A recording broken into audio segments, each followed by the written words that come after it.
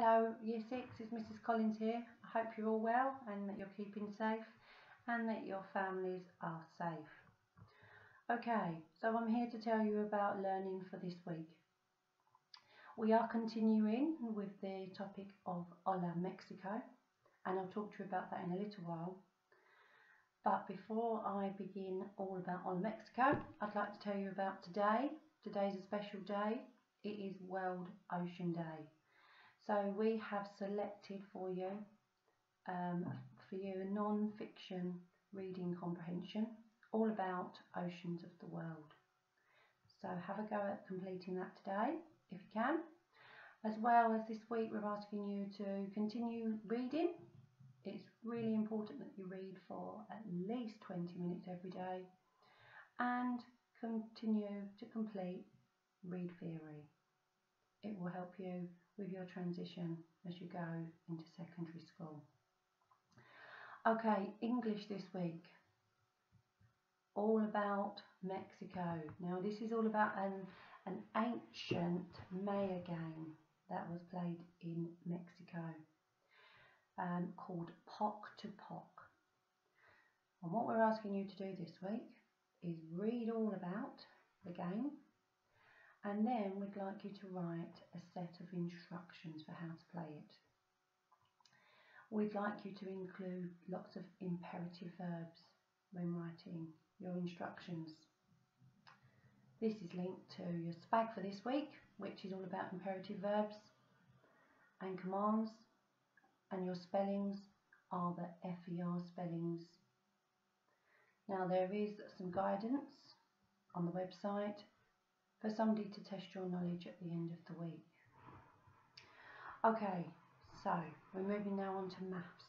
So for maths this week, it's all about missing angles and missing lengths. So throughout the week, we're asking you to find the missing angles of various different shapes. As well as this, complete some of the activities using the links provided. There's lots of fun activities and games for you to explore. You may also want to look around the environment and find lots of different angles when you're going out on your daily walks, and have a look at the array of lengths of objects that can be found in your home. Moving on now to geography. Now geography this week, it's all about biomes and world climate.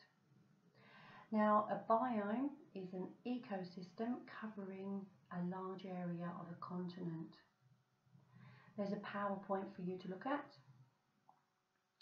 and then we'd like you to test your knowledge after reading all of that information.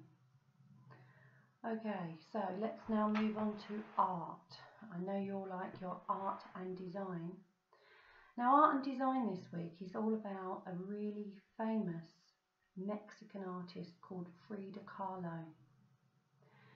Frida had a very tragic life, but it didn't deter her from following her passion of painting.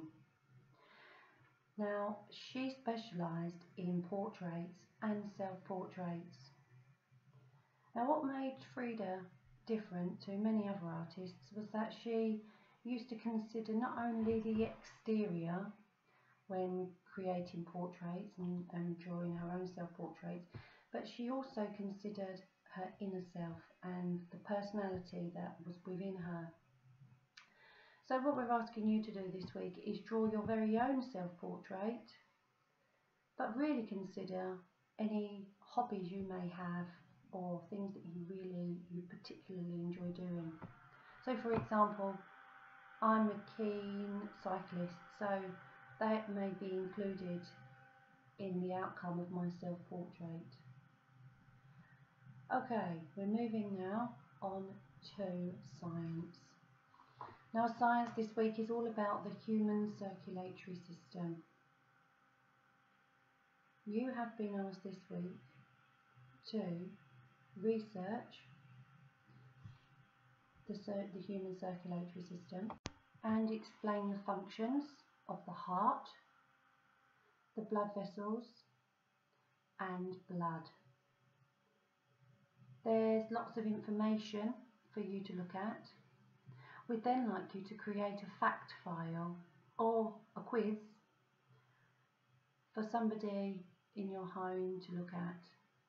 We'd also love to see some of your work, so please feel free to email anything that you have completed to us, or if you have any questions.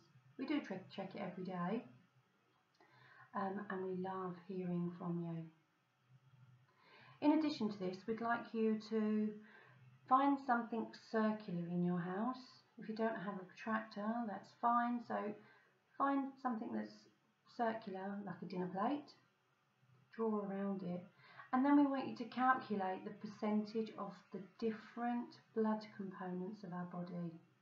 You will be surprised with the outcome. Okay, so PE this week. You're being asked to continue to do your Joe Wicks exercise. I can't express just how important it is to do your daily exercise. By going out for that daily walk, go over that cycle, and completing Joe Wicks' exercise every day, it will prepare you for the day, both mentally and physically. So moving on now to PSHE. As you've seen over the last few weeks, we have attached lots of different resources to prepare you for your transition to secondary school. Again, there are some more resources this week, and I'm sure that you've got lots of questions that you would like answered. So please, anything at all that you are concerned about, email us. As I say, we do check the emails every day, and if we don't have the answer, we'll try our very best to find it for you, and then we'll get back to you. Okay, Year 6, that's all from me.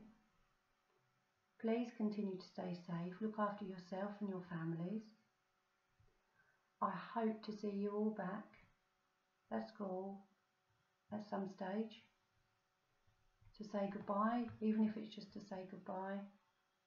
But in the meantime, take care of yourselves and your family. Bye.